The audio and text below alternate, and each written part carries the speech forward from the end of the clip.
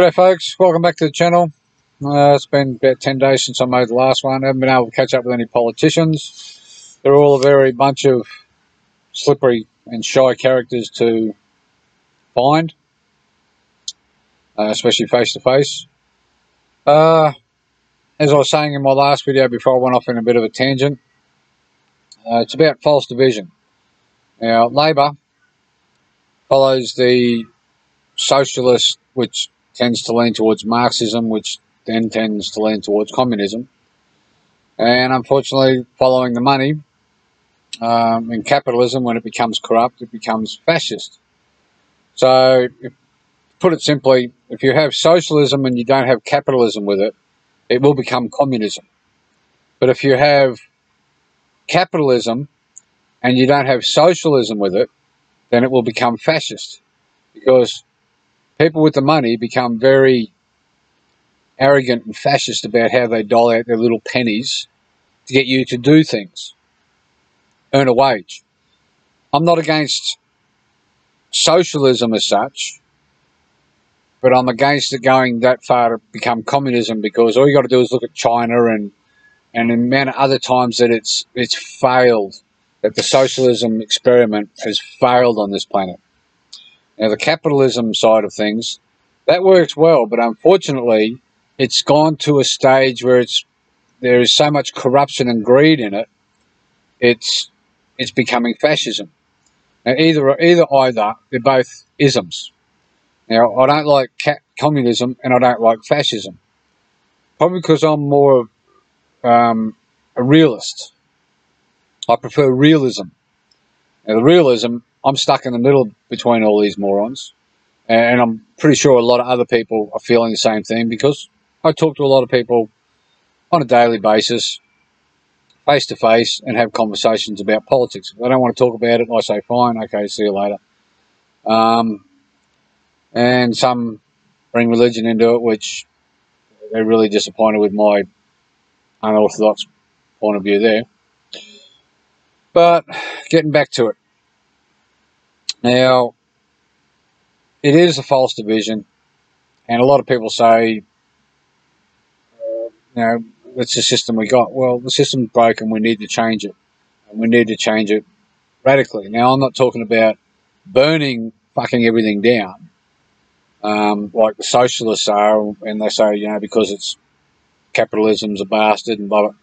Well, they're right there. Capitalism is a bastard because it's gone so corrupt.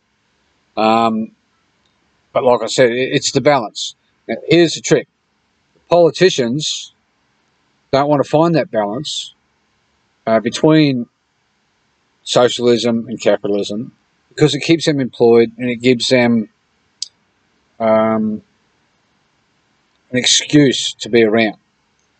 We probably only need half the amount of politicians we've got if it was all working properly. Now, they say there's a lot of, like the BLM and LGBTQI, PQ plus whatever, they say there's a lot of racism and phobias and homophobia and Islamophobia, and it's all systemic. This racism is systemic. Well, no, it's not systemic. What is systemic is greed and corruption. There is racism about. There is people that don't like gays. There is people that don't like Muslims. That doesn't change anything. It's not systemic. What is systemic is the greed and the corruption. What people aren't realising, to me, from what I see, is they just want to hate their issues. I'm more of a solutionism, if you want to call it that. We'll get into isms. I've had a chat with a few people from the mob. This is Australia, after all. Call them the mob.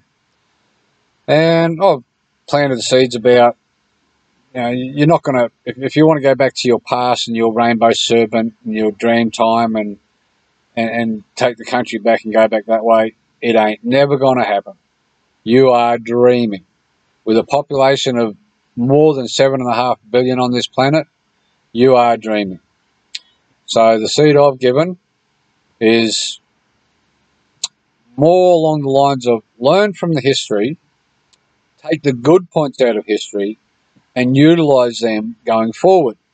Now, the seed I've planted with them is several hundred years ago, there was a place called America, and they were being tyrannised by an English government. So they drew up a constitution. There was only a small number of states, a handful, and they gave it a Bill of Rights. And then they threw out the tyrannous people. A bit of blood was spilt. Freedom's only a concept after all, isn't it? So, and all I'm proposing is a concept of not repeating history, learning from it and going forward with it to combat the greed and corruption that's currently in the systems of the Western Hemisphere. So, okay, it might be a concept and it's a bit far out there. But that's what I do. I don't think inside the box. I think outside the box. If you don't agree with it, fine. But have the conversation with people and go, well, how else are we going to solve problems? Because it's pretty well for sure that the politicians aren't going to do it. They don't want to change the paper system we got now because it's nice and it's slow and it's easy for them to come up with what's the wording for it? We'll call it plausible deniability. So they go, oh, we haven't heard of that, or no, there's too much involved in trying to change that. Because all the answers are actually out there. All the energy answers, there's dozens of different types of energy that could be used, and it's clean energy. Not necessarily solar panels and windmills, even though they would have their use. There is plenty of good clean energy ideas out there, but the government doesn't want that, because if you look at both sides of the political realm, because there's only usually a two-party system, any other parties are minors, they get corporate donations.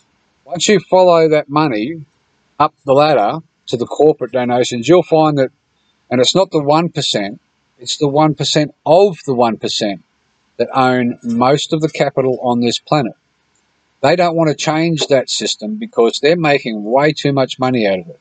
So they don't want to implement a new system until they can work out how to control it. And that's the part that pisses me off, because their control turns into consumerism, which is corrupt. So they can throw the money around to whoever they want, long as that it's doing what they want. And it's about the control. I'm not about control. I'd like to see the politicians do what they're actually meant to do, is the will of the people, which is not happening. Daniel Andrews is corrupt as they come, because he's in bed with a corrupt communist system. Now, it doesn't matter which one you call it, whether it's communism or capitalism, both are corrupt. And I want to get away from both of them if I can. Unfortunately, I feel like I'm stuck in the middle.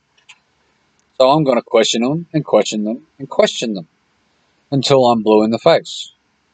And leave it up to me. I'll find a little bit of time somewhere, and I'm having a little bit of mechanical trouble with my living quarters because it's a van, big van. And once I sort that out, hopefully in between I'll find politicians, or I'll start to talk to people on the street and post this on YouTube, and I'll go to these meetings wherever I can and interview people and try to give them the unorthodox point of view I've got and see what they got to say. Anyway, thanks for your time. Catch you later.